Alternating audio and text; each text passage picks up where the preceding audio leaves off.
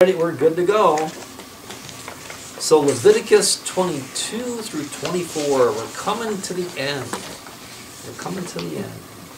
Now, after we finish Leviticus, we're going to take a little break. We're going to jump to Ephesians, for the only reason is that I have to write a Bible study on that for my ordination papers. So it's easier for me to focus on one Bible study than focus on two, and I've got to get these papers done. Thank you, Jesus, because I looked at numbers and I thought, no. Take a break. little break. How long of a break? 3 weeks. Oh, you're going to take us to Christmas. No, not even that. I think it's only going to be 2 weeks. I'll have to check. Okay. Maybe I'll stretch it out. You're not there yet. It's going to take me long to write that Bible study. Because I'm going to have pastors looking over that one, so I got to be really, really careful. The good news is I have the ordination questions done already, and my seminary professor's already reviewed them. He had very few changes, so the tough ones are done already. You're on your way. I'm on my way. So Leviticus 22 through 24. So last week we talked about Leviticus 21. That was the first part of the writings for priests, and now we're in the second part in Leviticus 22. And we know that because God tells Moses, tell Aaron and his sons. So God is saying, here's the rules for Aaron, his sons, and his sons' sons, for now and forever. That this is how they have to do things. They have to treat with respect the sacred offerings the Israelites consecrate to me, so they will not profane my holy name. I am the Lord. Because we know what happened to two of Aaron's sons when they didn't pay attention. God wiped them out. God wiped them out. Harsh consequences. Harsh consequences, but like any law, you've got to pay attention to the law. Otherwise, you got to pay the price. What did Beretta say? If you can't do the time, don't do the crime. But that means you had to watch that show in the 70s. I did. I digress. In verse 3, if any of your descendants is ceremonially unclean, yet comes near the sacred offerings that the Israelites consecrate to the Lord, that person will be cut off from my presence. So God is saying the priests have to be as blemish-free as the sacrifices.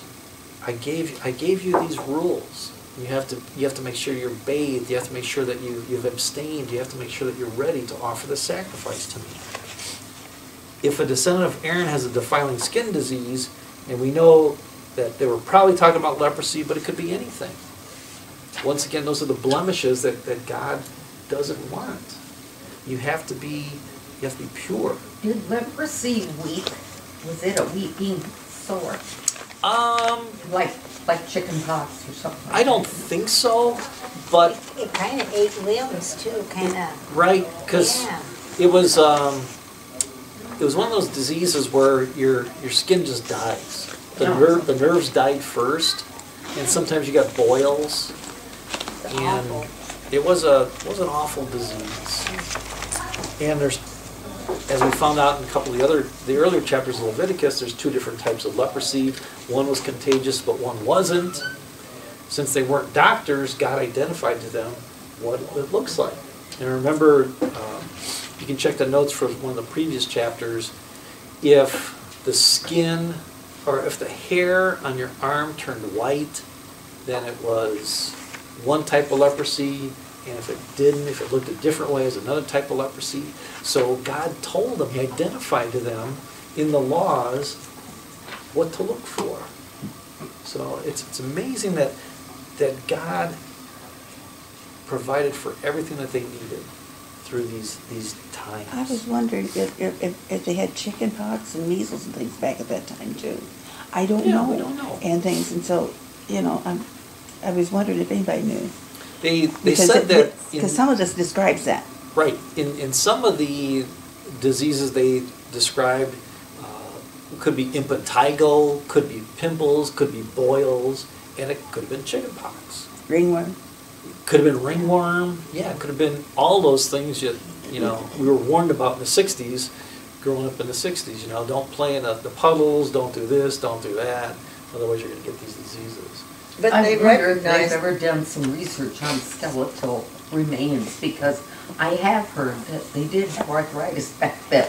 Oh. You can tell by Yes. skeletal remains. Good to know. We're not the only We know ones. they had gout because they looked at the bones of the pharaohs and they saw that they had gout. Okay. Of course, they ate all these rich foods, so, Right. and they didn't worry about nutrition or anything else. Well, they didn't know In about verse 2, it mentions separate.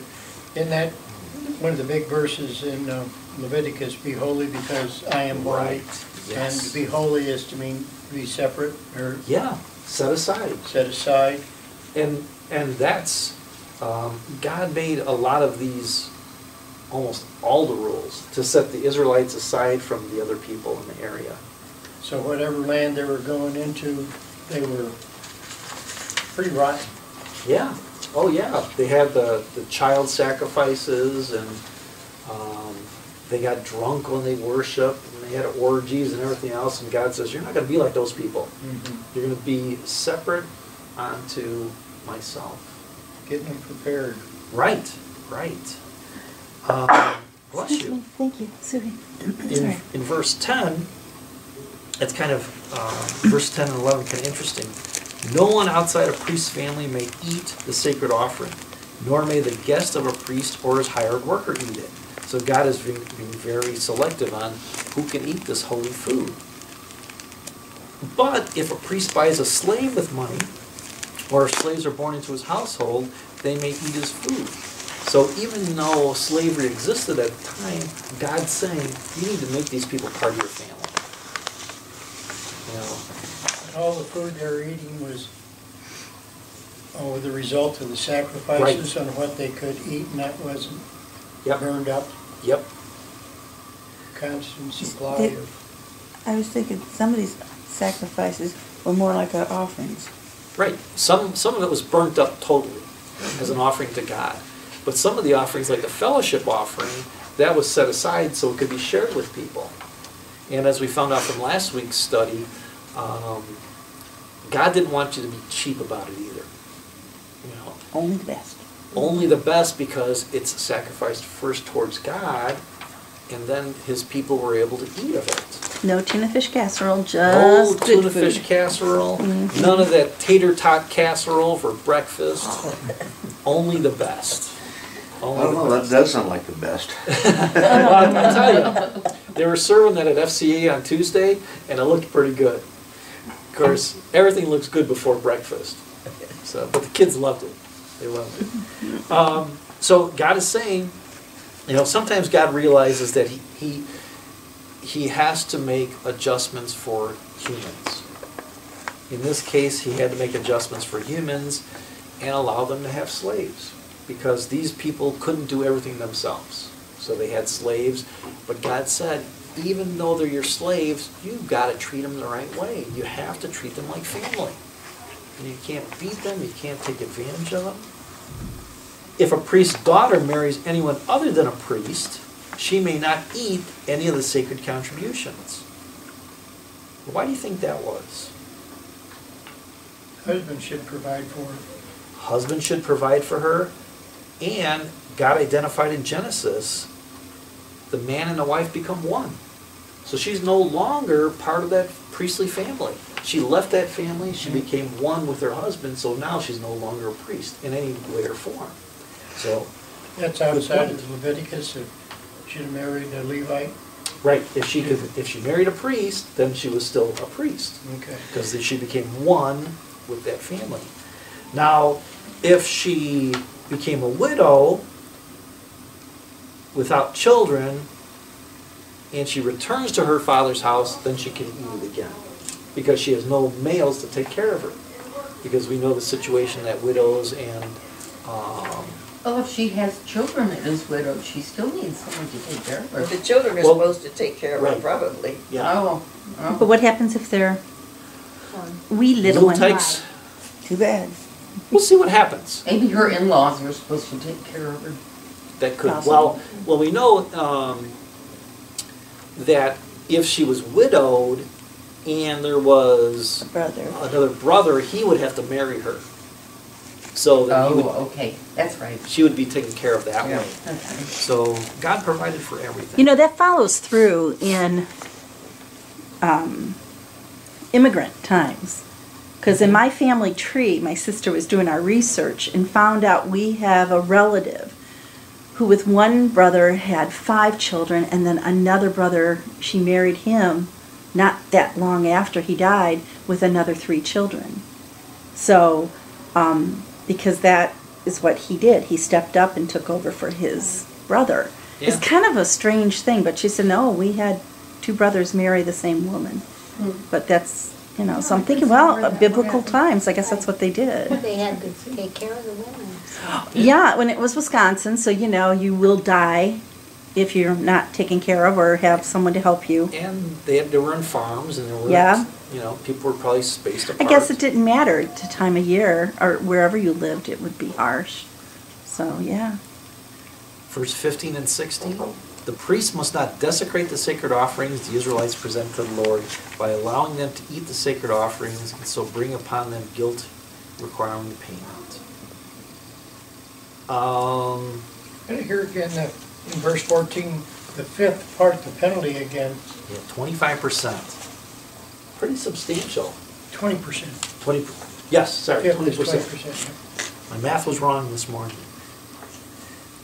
20%, pretty substantial. That comes up again and again.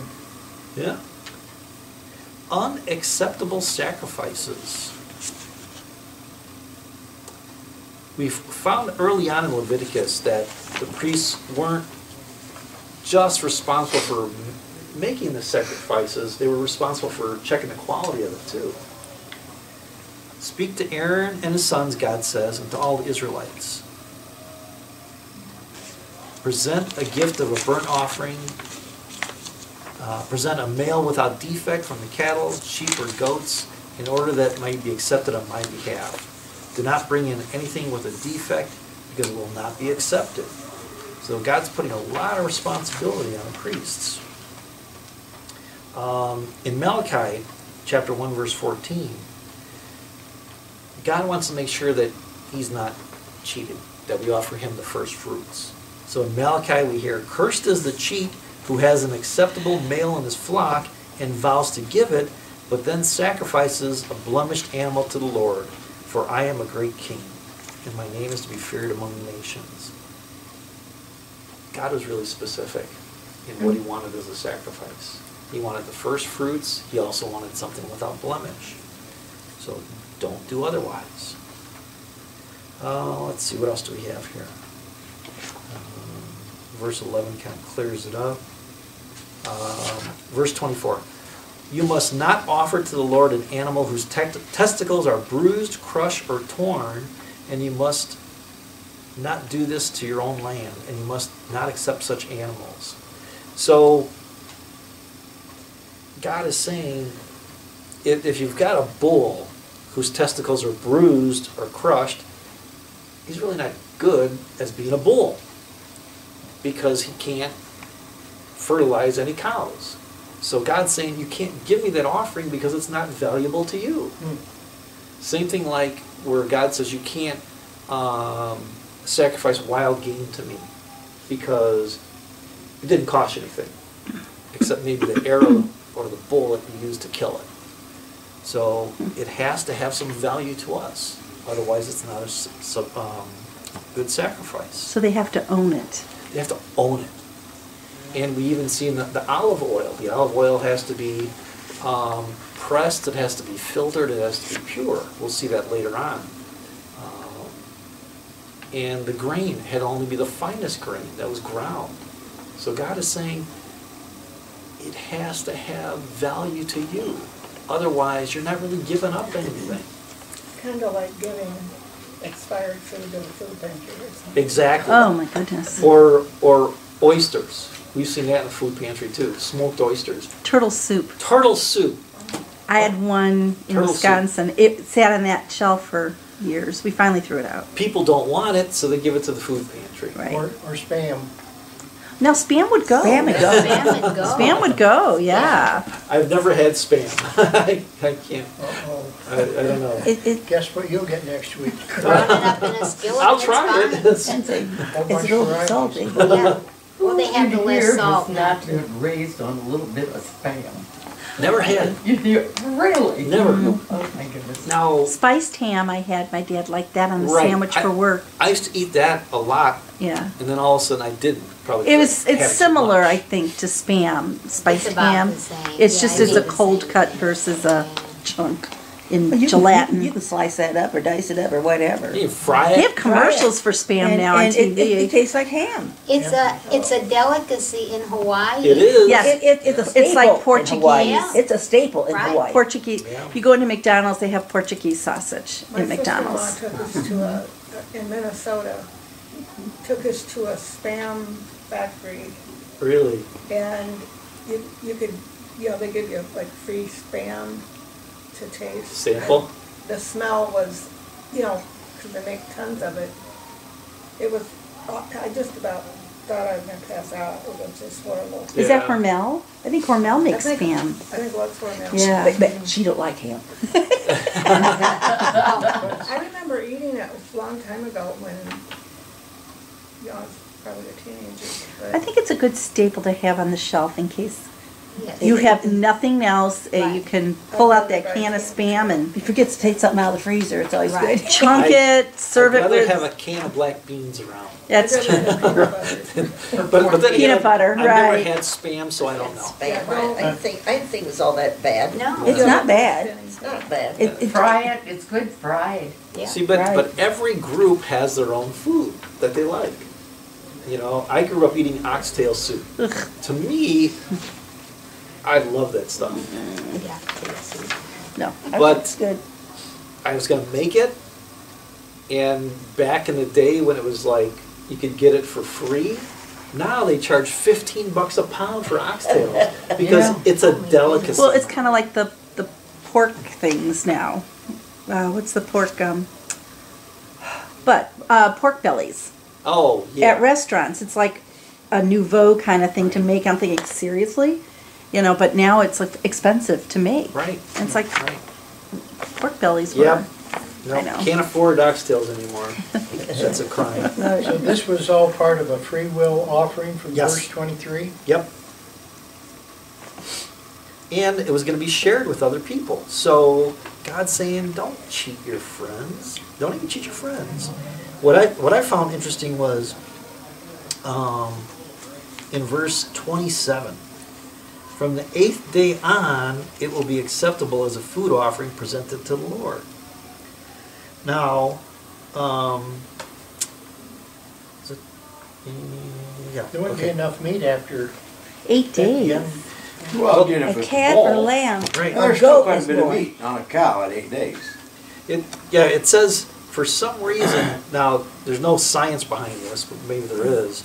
It says the animal is not fit for eating before the 8th day. Now, He I must guess, remain with his mother for the first 7 days. yeah, to be, So I don't know. I guess, somewhat weaned.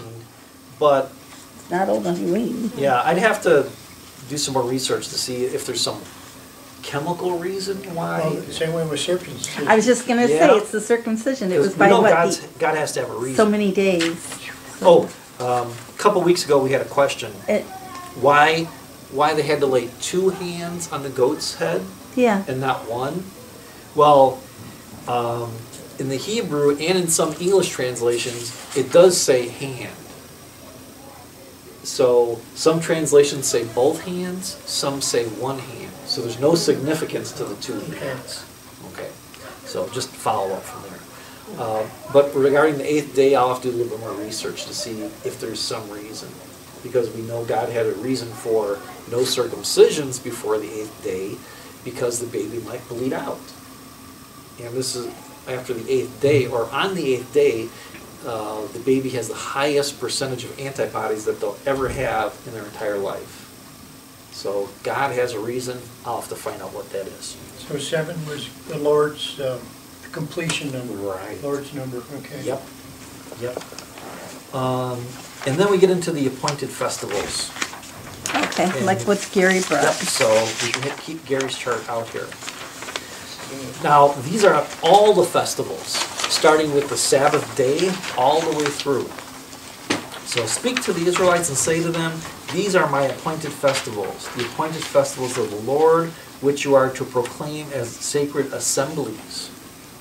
Now, God is saying you must gather on these days. Some people say, well, I don't need to go to church because I can worship at home. Sorry, Scripture says it's a sacred assembly. You have to gather.